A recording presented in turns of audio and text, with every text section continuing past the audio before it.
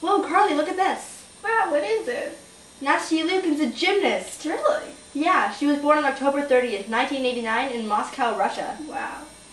She won a lot of medals too, like the 2008 Pacific Rim Beam Champion, 2008 American Cup Champion, 2007 World Team Champion, and 2006 Silver Medalist.